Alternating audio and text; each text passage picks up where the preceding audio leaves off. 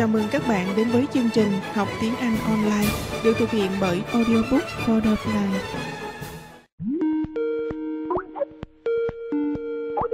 Người Mỹ họ dùng chữ restroom.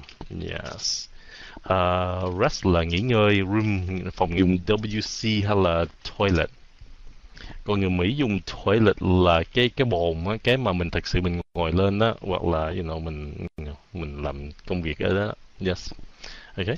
So hình như bên Việt Nam mình cũng dùng cái chữ toilet phải không? Bắt chước anh. Còn không biết bây giờ phong trào có dùng cái chữ restroom không nữa. Yeah. W là viết tắt là gì? Oh, it's called a water closet. Yeah. Water là nước.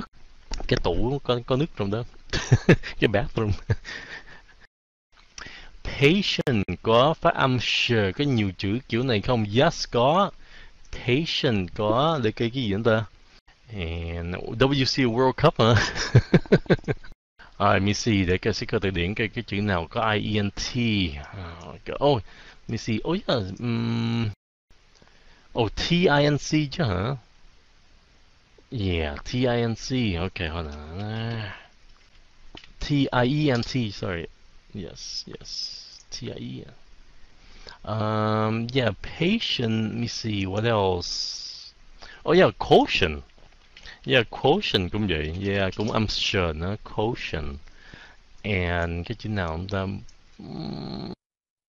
Prescient cũng có, but ít dùng. Với lại ascension. Yeah, ascension. And then prescient. Yeah, so cái này I'm sure. Okay, so I'm sure. Alright. Bruce Wayne. Ba cái từ đó, hai cái từ đầu tiên nó đồng âm ha. Peace với lại peace y hệt luôn. Còn cái chữ này là peace. Một nè. Peace. Peace. Okay. So một cái là peace, một cái là PPP hết rồi. Đấy. Xíu ơi, bên Mỹ có bị khó nghe các giọng ở các vùng miền không? Accent let's giọng nào khó nghe nhất? No, bên Mỹ, tại cái nước Mỹ còn rất là trẻ, mới có 200 mấy chục năm thôi. Sau khi độc lập quốc gia rồi thì khoảng mấy trăm năm sau có radio truyền hình này kia cái nọ, cho nên những cái nhóm ở riêng, không có cái kiểu mà không có sống riêng một thời gian lâu, thiệt lâu, cái giọng bị lạc giọng các cái nhóm, cái miền đoàn kết với nhau. Yeah, tuy rằng nước Mỹ nó có nhiều giọng mà không có phải mà khó nghe lắm. Okay. Yeah, cho nên nước Việt Nam mình nhỏ xíu mà có nhiều miền nói chuyện nghe khó nghe với nhau, hoặc là nhiều giọng. Còn nước Mỹ bự bệt, cũng có giọng mà không có phải mà khác biệt lắm. Alright, what else? The humidity is crazy though. Missy, cái đó này con. Cái độ ẩm nó nổi điên là sao? Cái độ ẩm nó rất là nhiều. Vậy thôi, cái câu nó nói như vậy đó. Cái độ ẩm nó rất là nhiều, nó vượt cái mức cái độ mà chịu đựng á. Crazy là điên khùng á. Cái độ ẩm nó điên khùng. Switch off là gì? Có phải là tắt máy không? Máy quay, máy lạnh, yes, đúng rồi đó. Switch off là tắt bất cứ gì. Alright, what else here? Má sẽ làm việc gì? Móng tay. She mở tiệm móng tay lâu lắm rồi đó. Yes. Tắt đèn giùm tôi. Nói như sao? Please turn off the light for me. Cái này lịch sự. Còn nếu mà đứa em mình hay gì đó thì nói là turn off the light. Tắt đèn. Vậy đó. Thế bên Mỹ có dùng Bitcoin nhiều không? No, ít lắm. Bitcoin bây giờ nó kêu bằng sao ta? Bitcoin nó bây giờ nó hên xui thôi. Trong tương lai không biết nó đi hướng nào nữa, cho nên nó nguy hiểm lắm. Nếu mình mà đầu tư vào Bitcoin mình không biết tương lai như sao. Cái điều Bitcoin cái đó là cái tiền rất là quan trọng cho một quốc gia, cho nên mình nghĩ rằng chắc không có quốc gia nào mà chuẩn bị để đầu hàng cái tiền của họ để nhận Bitcoin cả. Nhất là nước Mỹ, tiền đô la của Mỹ là trung tâm cái bằng thế giới. Yeah, so I'm not too sure. Yeah. Alright, the generator has been running a bit haywire là gì? Cái đồ tạo điện á, generator là một cái đồ làm điện đó, right? Has been running, nó nãy giờ nó chạy haywire. Cái phát điện, yes. So cái máy phát điện nó chạy bị haywire, cái chữ này là làm như bị mát điện vậy đó. Yeah, haywire là bị mát điện. So cái đồ phát điện này nó hơi bị mát điện. Okay. Switch off dùng cho trường hợp nào? Switch off dùng cho trường hợp máy móc, làm như tắt chiếc xe, tắt cái quạt máy, yeah, tắt máy camera vậy đó. Yes. Okay. Alright. Mỗi lần Sít ngồi nhìn vô cái đồ món ăn chay là mặt Sít buồn hiu à. Ok, cũng ăn được mà không có vui thôi. Right. Bên Mỹ có ăn thịt chó không? Không. Thiệt tình. Không. Kỳ vậy, hàng gì nhìn Sít hơi nguy hiểm. Yes. He's cracked. Anh ấy bị mát. Cái này người Mỹ ít dùng, chứ không biết người Anh hay người Úc có dùng không nữa. Yeah, I'm not too sure cái nghĩa he's cracked của người nước nào. Người Mỹ ít dùng lắm. Oh, he's finally cracked. No.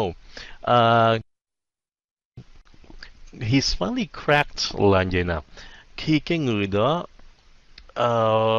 từ chối làm cái chuyện gì, hoặc là cái người đó nghiêm túc, hoặc là cái người đó bình tĩnh, rồi xong tới mức độ nào đó cái người đó kêu bằng chịu đựng hết nổi rồi đó, thì he's finally cracked. Cái người làm như sao ta? Yeah, không phải haywire. No. Cracked này không phải. Làm như siết đồ vợ, ok, cái má siết này không cho cái siết nghỉ hoài, cho cứ vợ đi, siết chịu hết nổi rồi, cái má siết ok cho cứ đó, cái xong cái họ đồ hàng á. Yes, cracked. Like, alright. Bên Mỹ love cho hơn love người. What? Bên Mỹ love chó. Love chó hơn love người. Dạ có thể. NBA là bóng rổ chứ không phải bóng đá. Bad boy, bóng rổ đó, mình thảy lên đó. So NBA là it's called a National Basketball. Thiệt tình. Cứ hỏi tiếng Anh là gì? It's called a round trip. Round là vòng, trip là đi vòng. Round trip là đi vòng. So a round trip ticket là một cái vé khứ hồi á. Okay. Kyle, hey Kyle, how are you? Chỉ dùng cái chữ warn against với lại warn about. Okay, so warn against là mình sao ta? Warn tiếng Anh là gì? Báo hả? Mình kêu cái người đó, mình cái chữ warn tiếng Việt là gì? What is chữ warn? Cảnh báo. Okay, yeah. So warn against là cảnh báo hành động. Warn about là cảnh báo danh từ, là cảnh báo cái chuyện gì đó. Okay, so warn against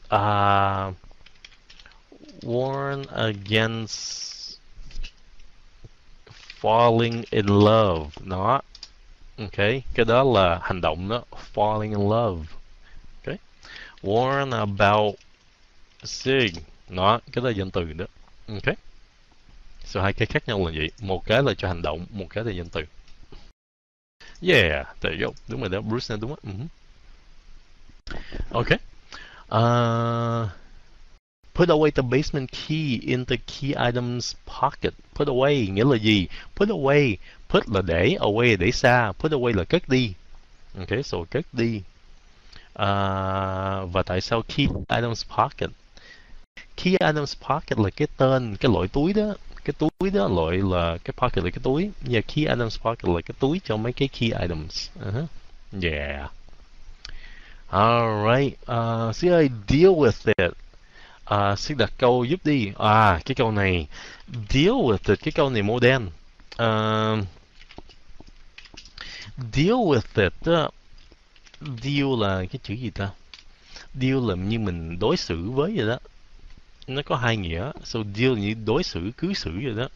With it là đối với cái đó đi, là sao, là chịu đựng đi. Yeah. Deal with it làm như bây giờ như nè, người ta dùng modern giờ nè. Mình bây giờ đẹp trai lắm anh nha. Ok, deal with it vậy đó. Ok, so mình chảnh vậy đó, các bạn chỉ chịu đựng đi vậy đó. Ok, so cái đó là deal with it là vậy đó. Yeah. Alright. What else? Sĩ ơi, patron là rượu hay là cái gì? Thực tình. Patron là gì? Oh gosh. Patron là một cái người nào đó giúp đỡ mình, hoặc là cái người nào đó nâng đỡ mình, hoặc là cái người nào đó. Cái chữ patron rộng lắm. Ví dụ khách hàng của mình á cũng gọi là patron á. Cái từ này là từ trịnh trọng cho khách hàng. Tại sao họ đỡ đầu mình? Tại họ đưa tiền mình, giúp đỡ kinh tế của mình, cho nên họ là patron. Cái chữ patron này dùng ở khách hàng á, nhất là tôi dùng cho nhà hàng, những cái quán ăn á, nhà hàng á, những cái người mà vô ăn á, họ là customer hoặc là patron. Okay. Hoặc là một cái người nào đó cho tiền cho một cái hội nào đó, giúp đỡ cái hội đó, họ cũng là patron đó. So patron là một cái người nào đó mình có thể nhờ cậy họ. Alright. Sư ơi, tại sao nước Mỹ lại để vợ theo họ chồng? Nước Mỹ theo luật của nước Anh. Sư không biết mấy nước Âu Châu khác có như sao không nữa, mà nước Anh là vậy đó. Yeah. Tại sao? Tại họ kỳ thị phụ nữ. Yeah, cho nên cái gốc của họ là vậy. Khổ cái đó. Cái nước Anh á, họ kỳ thị những cái tên của cái người phụ nữ, cho nên á, nhiều cái tên của nước Anh nó bị tuyệt chủng. Ví dụ gia đình của bạn có nó sẽ ít cái người con trai đi, hoặc là sanh toàn gái không, thì cái họ của cái nguyên gia đình đó sẽ mất gốc luôn. Cho nên nó tên hồi xưa có rất là nhiều mà bây giờ tuyệt chủng luôn rồi. Yeah, so cho nên rất là nguy hiểm nếu mà một cái xã hội nào đó kỳ thị như vậy. Yeah.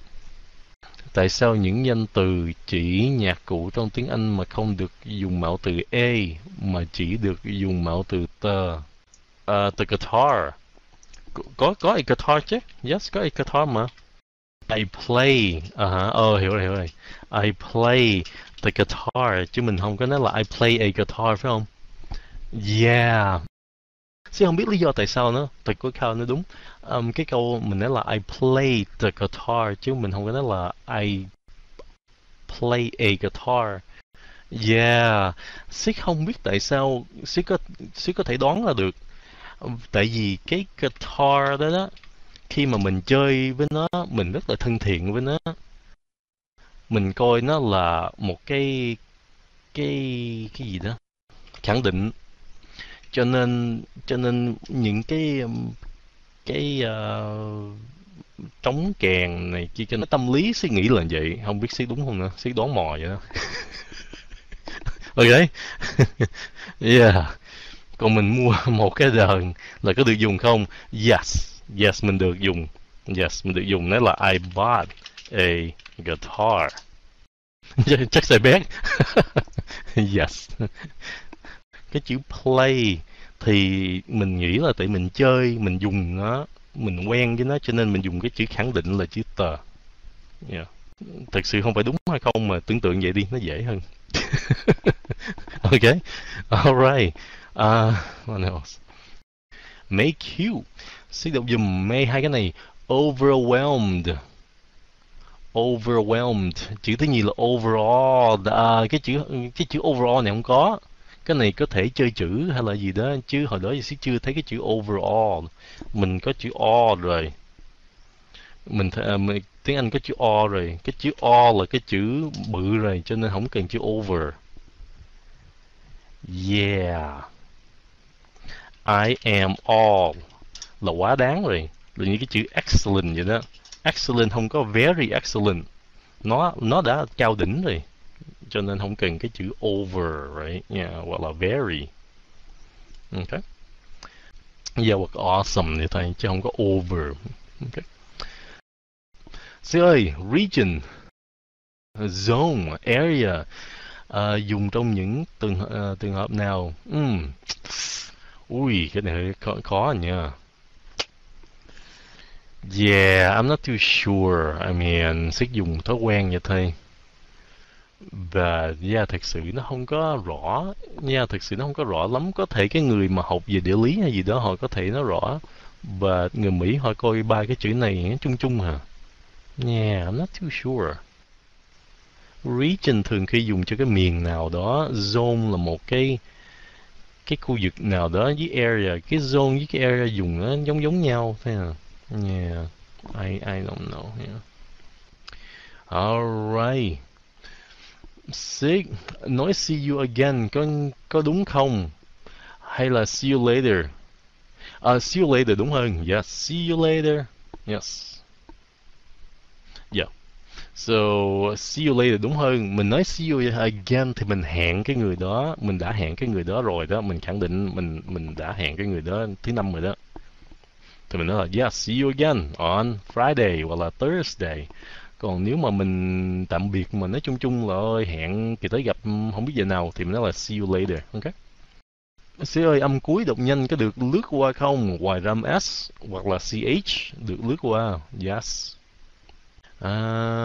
Approval với lại permission có thế nào? Ui, cái này dùng từ điển mình xíu đi.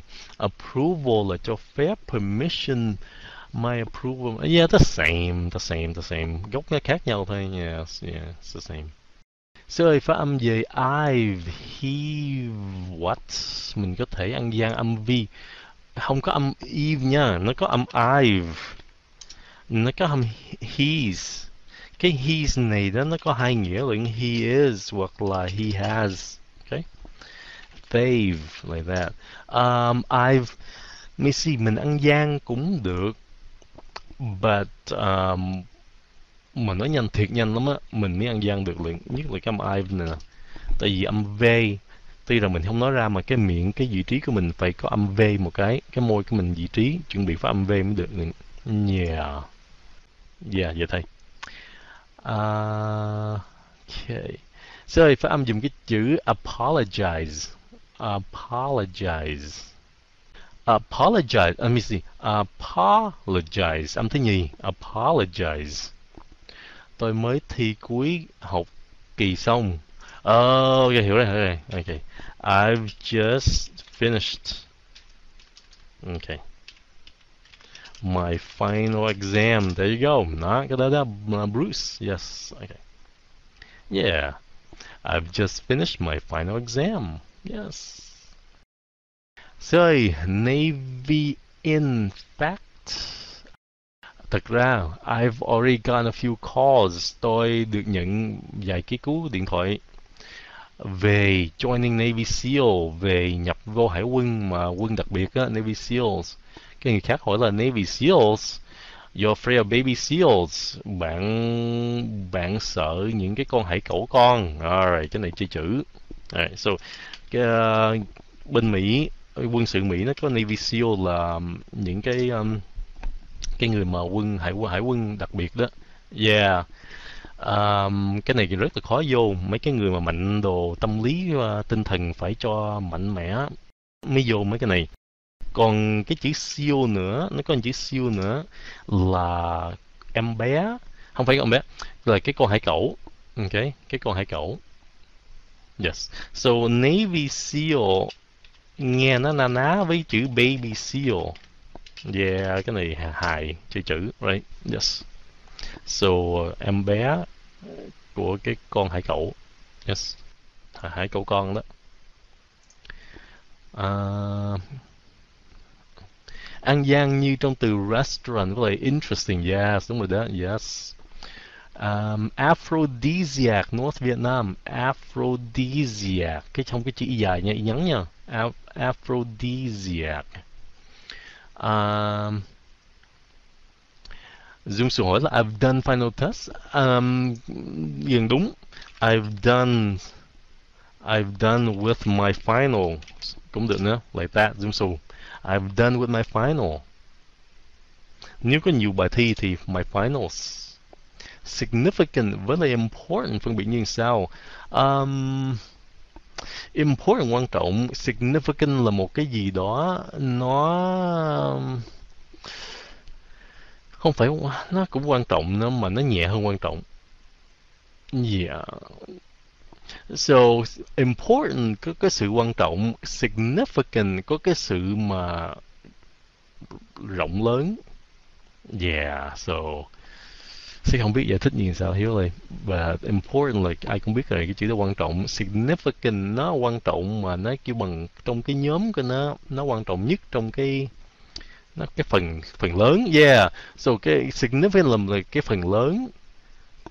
Yeah, important là cái phần quan trọng, thì nó na ná vậy đó. Okay. Sẽ là depart với lại arrival nghĩa là gì? Depart là đi ra, arrival đi đến. Yes, khởi hành there, đúng rồi đó. Xuyên. So depart là khởi hành, arrival là đến. Yes. Okay. Sẽ ơi, bên Mỹ được nghỉ Tết bao nhiêu ngày? Một ngày. một ngày hả? Tết Mỹ đó phải không? Là New Year right? Yes, one day. Yes. Mấy người đi học thì nghỉ lâu, còn đi làm là that's it. Apple has completely screwed up with the iPad Pro. Yes, screwed. Screw cái này là bị loạn. Cái chữ screw á, là mình khoan nó, mình xây nó, mình sấy nó. Okay, screwed up là loạn, là screwed up là hư hại. Yeah, there you go, hư hại. Sorry, I'm sorry not to come. Hay là I am sorry. No, I am sorry. Ý là nó là xin lỗi, mình không có đến được đó phải không? Right, okay, alright. Yeah. Okay. I'm sorry. Well, I am sorry. Okay. I am sorry for not coming to cái gì đó, your party hay gì đó. Okay. Alright. Hold on. Rags to riches là gì? Rags là nùi lao. Riches là giàu có. Từ nùi lao thành giàu có là từ nghèo đến giàu đó. Làm như ngày mai mình trúng cái giá độc đắc giá số, thì bữa nay mình rag, ngày mai là riches, so cho nên cái chuyện của mình là rags to riches. Okay. Xích đặt cái câu với escort đi. Sure, the police escorted me to jail. Like that. Okay, how about this one? I escorted my niece to the, I guess, to the park. There you go. Okay. Yeah, so escort là mình đi theo là như mình phụ kế bên cái người đó vậy đó. Good guy, good person, good people, cái nào khác nhau sao? Good guy là cái người đó, người tốt. Good person là cũng là người tốt luôn. Mà good guy thường khi dùng cho con trai, good person con gái, con trai luôn. Good people là những người tốt, số nhiều. Okay. So cái đầu tiên á, good guy là con trai, người con trai tốt. Good person là cái người tốt, với good people là những người tốt. Okay. Holy crap lại và holy cow dùng như sau? Holy cow là như chữ wow vậy đó. Yeah, nó chỉ wow đó. Holy crap thường khi cũng là wow luôn, mà wow xấu. Mà bây giờ sẽ nghe cả hai luôn à. Holy crap với holy cow cũng xấu và tốt nữa. Yeah, nói chung là vậy nè. Okay. Holy crap với lại holy cow nếu dùng á, mà cái chữ mà mình bất ngờ cái chuyện gì đó mà chuyện tốt á, thì mình dùng holy cow.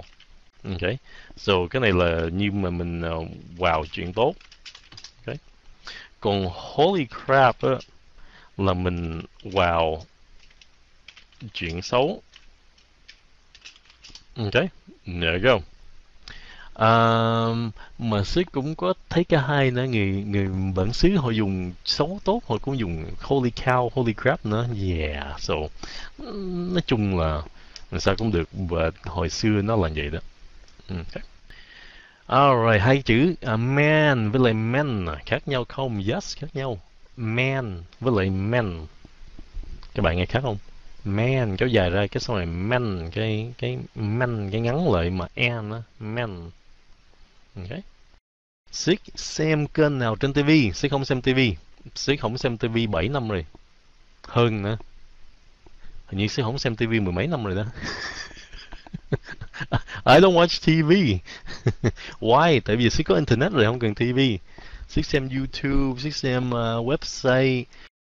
Yeah. Muốn coi phim thì download phim này kia cái nọ, hoặc là yeah vậy thôi. Dạ, chứ không cần. Tại Siết coi TV Siết chịu không nổi. Mình coi YouTube rồi đó. Cái tại xem TV mình phải canh giờ, trúng giờ nó, and then tới cái khúc mình thích cái mình không có đứng lại, cái hoặc là mình quay ngược tới lại, nó đi cái bằng yeah, làm như mình phải theo nó đi đó, hơi bực bội lắm. Cho nên Siết quen YouTube rồi, với quen online rồi, cho nên xem TV làm cho Siết hơi bực bội. Alright, Siết cho vài link xem phim bên Mỹ người ta thường dùng. No, các bạn phải cho Siết link bên Việt Nam, bên Mỹ họ khóa mấy cái đó hết ráo rồi, bản quyền. Bản quyền họ phá khóa lại đó rồi. Bên Việt Nam đó cái luật lệ bản quyền hơi dễ, cho nên nhiều cái link bản quyền bên Việt Nam coi tốt hơn. AT&T là gì? Oh my gosh, American Telephone and Telegraph. Ok. Xin biết phim Mỹ nào hay tư vấn đi. Yes, Star Wars. Các bạn nhớ coi phim này một sức đi, đang chiếu trong rạp á. Star Wars. Ok. Các bạn phải biết cái phim Star Wars là cái phim kêu bằng văn hóa của nước Mỹ rồi đó. Yes, cái này là văn hóa của nước Mỹ rồi đó. Yeah. Tại sao mọi người thích Star Wars? Tại nó hay. Yes. Thấy cũng bình thường. No, Star Wars không phải bình thường. Star Wars là văn hóa của nước Mỹ. No, actually yeah, cái phim đó là cái phim đó. Tại sao? Tại vì nó đổi cái sự mà kêu bằng cái sự người ta nhìn mà phim giả tưởng vậy đó. Các bạn phải biết cái phim Star Wars đầu tiên nó ra là năm 1977. Hồi xưa cái phim giả tưởng nó rất là khác. Sau mà Star Wars ra rồi đó, nó thay đổi cái kêu bằng nguyên cái cách mạng mà phim giả tưởng. Sau này các bạn coi phim giả tưởng mà phi thuyền bay bắn này kia kia nọ đó, là cái gốc của nó là từ Star Wars. Cái phim Star Wars nó có nhiều cái phần hay nữa. Nó từ cái người mà viết Star Wars đó, Hy lấy cả hai luôn, Hy lấy Tây phương, Hy nhập với Đông phương nữa. Cho nên các bạn coi phim Star Wars đó, nó có nhiều phần Đông phương trong đó lắm, cái phần Á Châu trong đó lắm. Yeah, cho nên cái phim Star Wars rất là nổi tiếng về cái đó. Yeah, nói chung là cái phim đó rất là hay. Các bạn có thể khi dễ cái phim đó là gì đó, phim đó giả tưởng này kia cái nọ, but các bạn phải biết rằng cái đó là cái bằng cái nền của cái phim mô đen mà giả tưởng đó.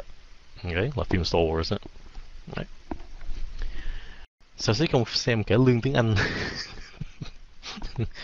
No, no, no cải lương. Rồi.